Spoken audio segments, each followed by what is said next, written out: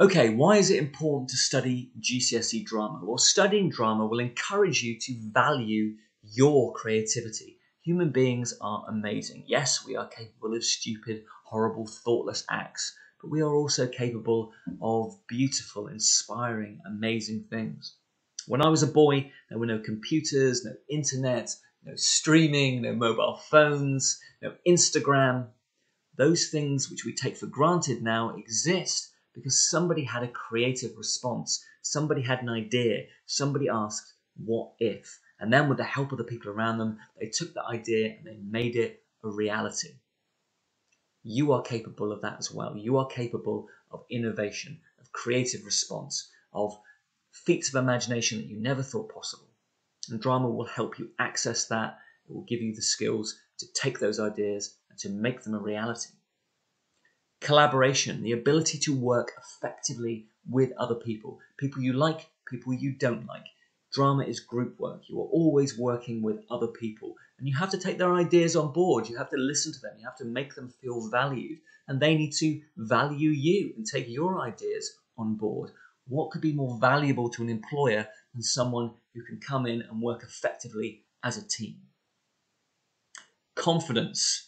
Drama will not get rid of your fears and your nerves, but it will give you the skill set to overcome them. We all get scared and nervous about things like job interviews, asking for promotions, telling the boss they've made the wrong call. But we have to be able to take those creative risks. We have to be able to step up and do things which we find difficult, which we find nerve-wracking, which scare us. And because drama involves that performance element, it will help you develop the skill set that will allow you to do it even though you might be scared, even though you might be nervous. Planning and organisation. Drama is not easy. Anyone can get up and perform a bad performance, but to do a good performance takes a huge amount of work, thought and effort. Anyone who's ever been involved in a school production will tell you how complicated it is just to get everybody facing the same way, let alone performing to a really, really high standard. If you can create and perform a piece of drama to a high standard, you can probably do anything. At the end of the day, drama students learn how to work effectively anywhere with anyone. Why do students choose to study GCSE drama? Students who choose drama are imaginative, creative. They really enjoy working with others to bring their ideas to life. They get a huge amount of satisfaction from helping other people bring their ideas to life. Drama is not about training you to be an actor, any more than history is about training you to be an archaeologist. If you want to pursue a career as an actor, if that's something you're passionate about, that's absolutely brilliant, but that is not all there is to the subject. As well as creating and performing, drama students enjoy writing about their rehearsal process, their ideas, how they've developed and improved over time. There is quite a lot of writing in GCSE drama. It's an academic course, and you will need to be quite adept at moving between the practical and the written elements of the GCSE. Over the course of the 2-year GCSE, you will be given lots of opportunities to go and experience live theatre, different genres, different styles, different playwrights. And whether you're someone that's been to the theatre a lot or you've never been to the theatre before, as long as you're open-minded and enthusiastic and willing to try new things, I think that will be a really valuable and exciting part of the course. Drama students are kind, they are empathetic. This is something that's very, very important to me. By helping other people, we make ourselves better. Drama teaches you that you have a responsibility not only to yourself, but to the people around you, to the team that you work with. Students who take GCSE drama often aspire to work in the creative industries. They might want to take it further and study drama or theatre studies at A-level or university. Here are just a few potential careers that you might consider pursuing with a GCSE or A-level in drama.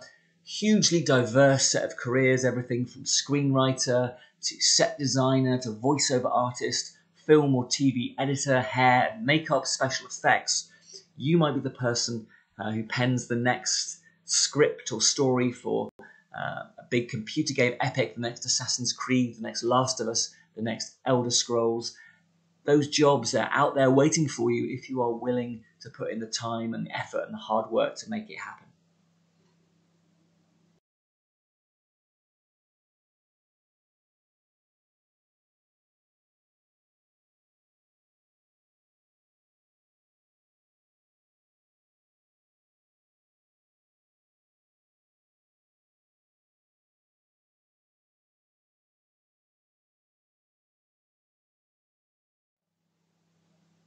Money isn't everything, but I would be lying if I said it wasn't important. You are in luck.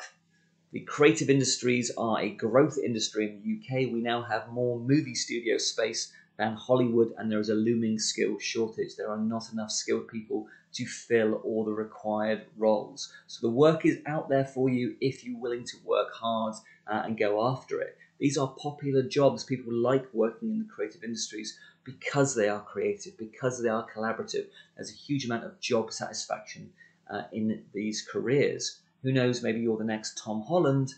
Maybe you're the person who helps an aging Tom Holland get into his Spider-Man outfit. The possibilities are endless.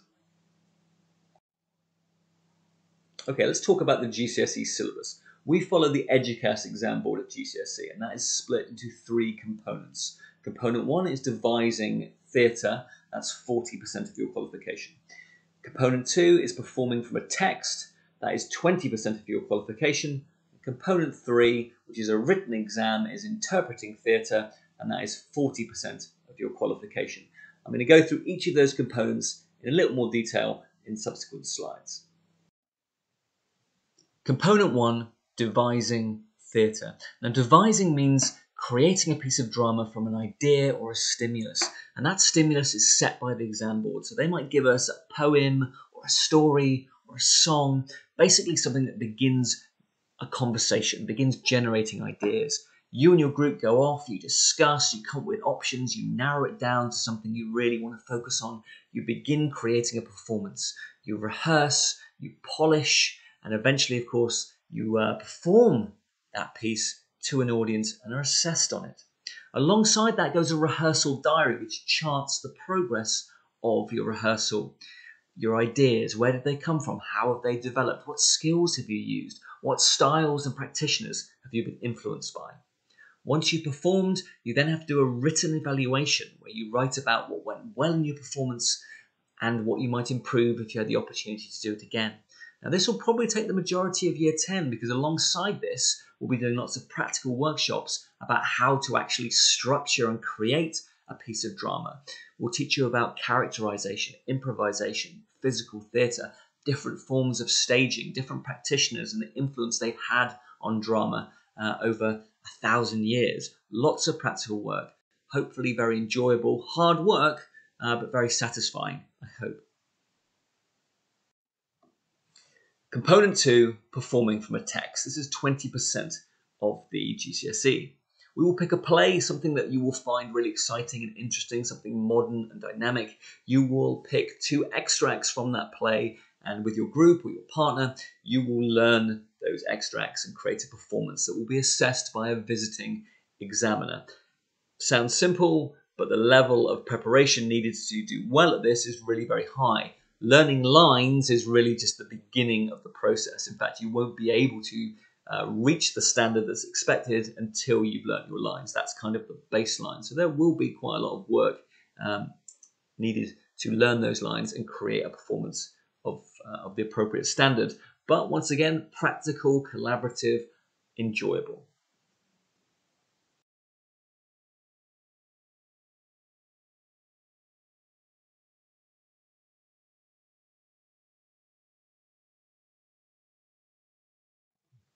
Finally, component 3, interpreting theatre. This is a written examination. It's an hour and a half long, and it's 60% of the GCSE. Split into 2 sections. Section A is a series of set questions on a set text. This will be a different play than the play you performed in component 2. You will need to know this play inside and out because you could be asked to answer questions from a number of different perspectives as a director, as a designer, as an actor. Section B is a live theatre review. As I said, you will have lots of opportunities to go and see live theatre, but there will be one performance that we will have to come and see because we will be analysing and studying and writing about that particular performance. Once again, you might be asked to answer questions from the point of view of an actor or a designer.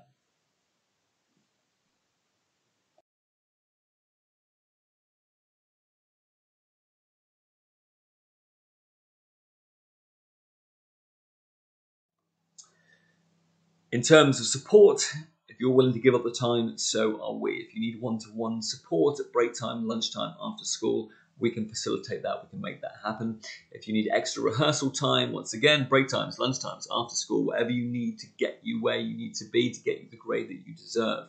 We will have exemplar material to show best practice. There will be extracurricular opportunities. So if you want to be involved in school shows, you'll be very, very welcome. Great way to further enhance your skills. Theatre trips, as I've already mentioned, throughout Year 10 and Year 11 to widen your knowledge and enjoyment of drama. And perhaps most importantly of all, teachers who love drama and want to help you get the best possible grades that you can.